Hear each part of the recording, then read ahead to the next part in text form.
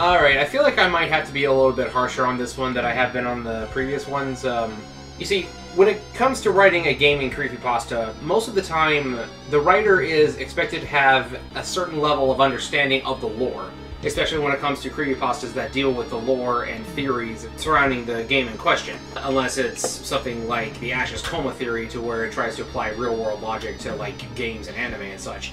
But for this, it is trying to justify a somewhat far-fetched idea. And given that this was posted back in 2013, like the previous ones that we've done, Mega Man 9 and 10 were already out at this point, and it acts as though they don't exist.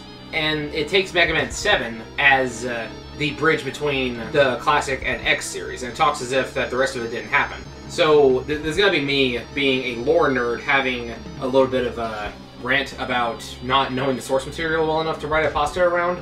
Additionally, many people have told me that the whole scene where Mega Man tells Wily to die actually wasn't even in the Japanese version. That was something they added into the English version to make it just slightly edgier. I had heard about that. The best advice I can offer for this one would be to, I guess, fact-check some things before writing up these kind of theories, because sometimes little things can undo the entire premise.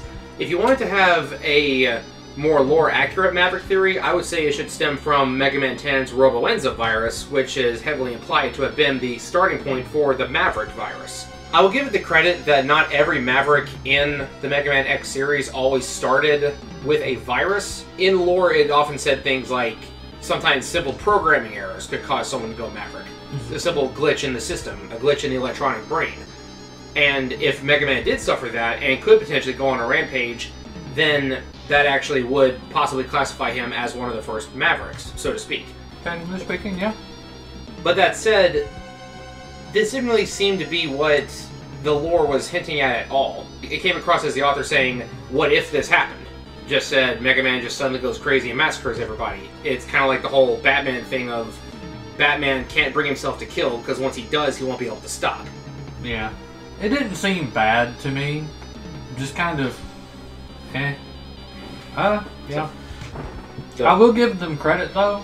This one was actually really easy to read. Some of the creepypasta we've come through have been a little bit of a struggle.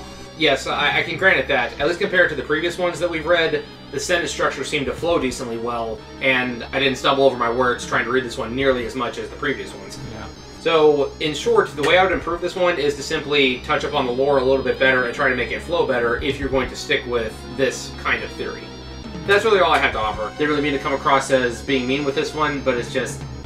a bit of a stickler. Or I'm a bit of a stickler when it comes to lore stuff like this. I mean, I spent how long making that iceberg? And granted, that's for EXE, not for Classic, but still, it's... Yeah. Yeah.